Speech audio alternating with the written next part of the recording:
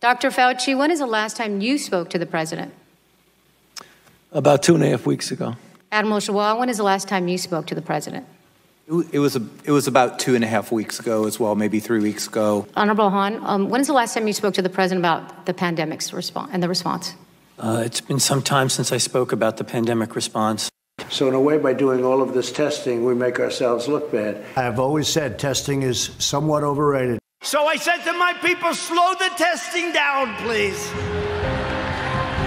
They test and they test. We got tests and people don't know what's going on. We got tests. We got another one over here. Mr. President, at that rally when you said you asked your people to slow down testing, were you just kidding or do you have a plan to slow down testing? I don't kid. Let me just tell you. Let me make it clear. The bill for MAGA has come due. Trump supporters, it's time to pay up. The deferred invoice for you selling your souls is here. It's time to pay for every incendiary campaign boast you cheered, every factless diatribe you vigorously applauded, every nonsensical middle-of-the-night tweet you boosted, every dehumanizing stereotype and slur you shared, every callous and cruel rally insult you passionately amend. It's time to pay for every denial of scientific evidence, every terminated qualified conscientious objector, every attack on factual, responsible journalism, every vicious assault on objective reality, every nepotistic cabinet appointment, every star-spangled dog and pony show distraction, every lazy xenophobic caricature, every tired racist tirade. This is how your beloved capitalism works, isn't it? Someone was always going to pay for services rendered. Nothing is free. Isn't that what you've been saying? No handouts? Well, dig deep, friend, because you're on the hook for this. Many people have been footing the bill for a long time. Migrants and Muslims and transgender people, young black men, refugees, the sick and the poor, already vulnerable communities pushed all the way to the brink, and now past it.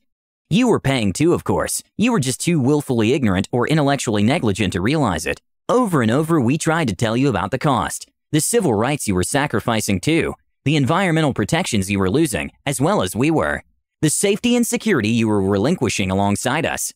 We tried to tell you that this hardship was not a partisan expense, that his moral bankruptcy would eventually hit you hard too. But your Fox News bubble and your white evangelical echo chamber and your America First Don't Tread on Me middle finger affinity clubs left you certain you were insulated from it all, that the only tears that would fall would be liberal ones, that the only people suffering voted for Hillary, that all of the pain would be isolated to people who vote blue. You felt immune from the spreading sickness. You felt invincible because your Messiah told you that you were winning, and that was enough for you.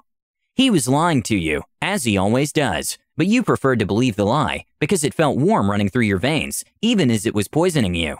The intoxicating, cheap high of making America great while owning the libs. That was a costly drug, that arrogance, and you were slowly going broke in your addiction. Now, in the middle of a burgeoning pandemic and a precipitous market crash and a hopelessly fractured nation, the bill is coming due. You can't avoid paying anymore. You're here with us. I think even you realize that now. This president didn't create this virus, but he ignored it, denied it, minimized it, joked about it, weaponized it, politicized it, exacerbated it. He systematically removed qualified people and replaced them with genuflecting sycophantic traitors, or with no one at all.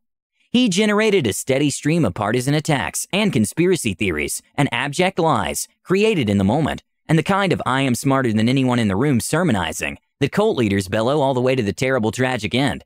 He is culpable for the chaos and the unnecessary illness, and yes, the preventable deaths because of it, and you are too. This is the human cost of the MAGA cult delusion, and we're all paying for it now equally, however we voted.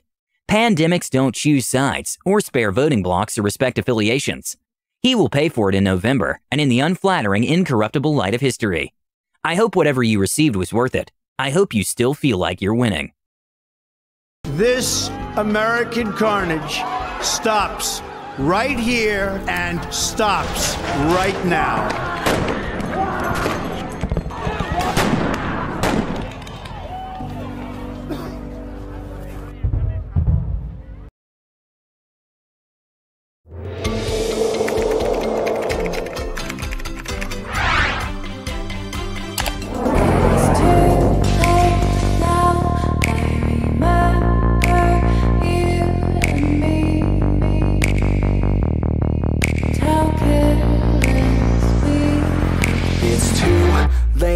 Now I remember everything.